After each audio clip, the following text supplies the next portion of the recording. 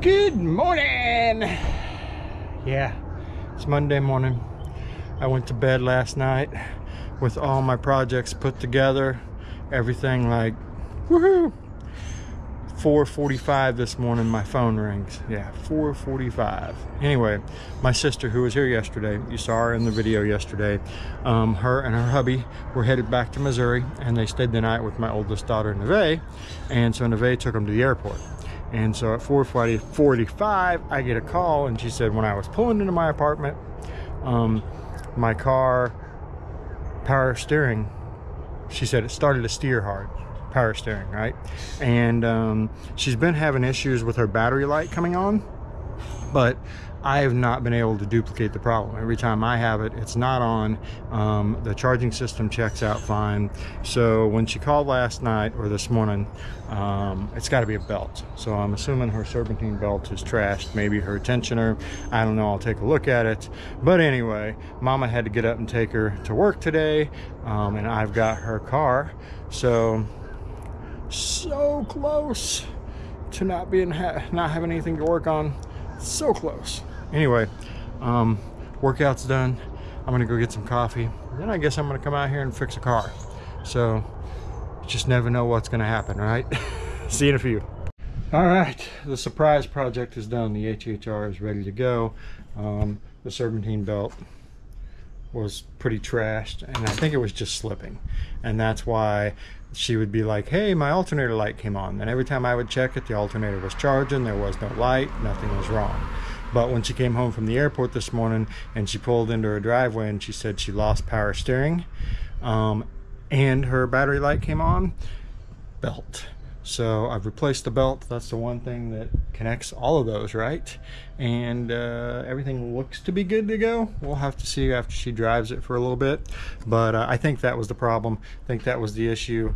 And we got her done. So, oh yeah, there's actually some teeth missing now that I look at that belt a little better. So that project's done. Now I can actually get to like regular work. It never ends. What a lucky kid she is, right? All she has to do is call us at 4:45. She gets a ride to work, and then my shop opens up and fixes her car for like 20 bucks. I mean, come on, how lucky can you be? I told Angie's parents this morning, I said, you guys were lucky. At 21, she was married to me, and we never had to call you and be like, my car's not working. So they're lucky. Neve, you hearing this? Find you somebody that can fix your car. Fall in love with them. Save daddy some work. Anyway, back to work. All right, guys, so I guess it's take care of daughter day. So my youngest, baby badger, she comes to my house and says, hey dad, I want to take the bike for a few days. So the bike's been sitting in the garage. By the way, this is my 2004 Vrod. Anyway, that she's ridden all over the country. So the bike's been sitting in the garage for weeks. So I'm like, all right, well, we got to get it out, check the tires, check the oil.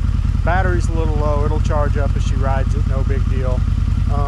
And then she's like, well, I think I want to go on Route 66 with you guys this summer. So we were not expecting her to do that because she's got college and work, but she seems to think that she can manage to do this. So I mean, she went on the world record poker run. We'll see if she can do this too. But anyway, get ready to check the oil on it and then send her down the road. But I guess it's take care of daughter day. Neve's car is fixed. Now we've got her on the bike. The things you do as a daddy. Tara hijacked Sunny's camera and gonna make Des nervous. But she came to get the bike and she's gonna take it for a few days.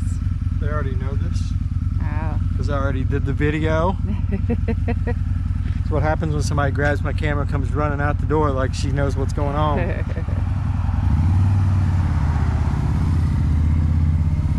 Love you.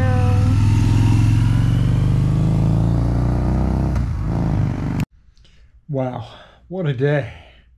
You guys saw it, from fixing Nerdy Badger's car to getting the V-Rod out for Des, and then Des saying, you know what, I think I'm going to go on Route 66.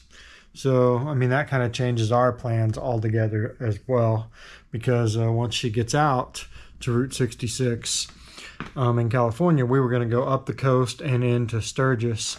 So she's going to have to take an extended vacation. I mean, like 3 or 4 weeks.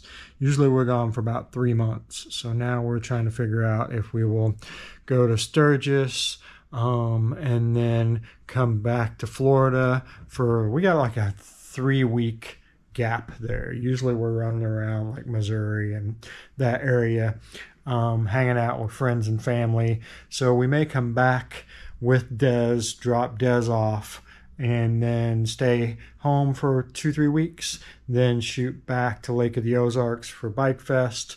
Then there's BFE, Bikes, Blues, and Barbecue.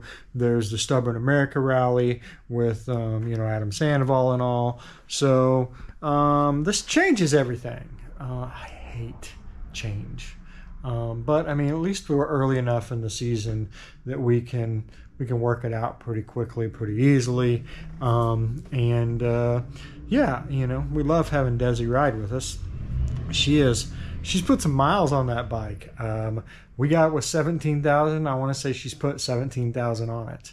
So, 17,000 part-time rider in 2 years. She's definitely ridden it more than me, and she loves the bike. So she, like I said, she took it back to her home for like 4 or 5 days. She doesn't do that a whole lot because she needs her car, but she's gonna have it for 4 or 5 days, and she'll get to enjoy it. And we will start planning this summer with her being with us most of the time, so that should be fun. Anyway, guys, thanks for hanging out today. We will see you tomorrow.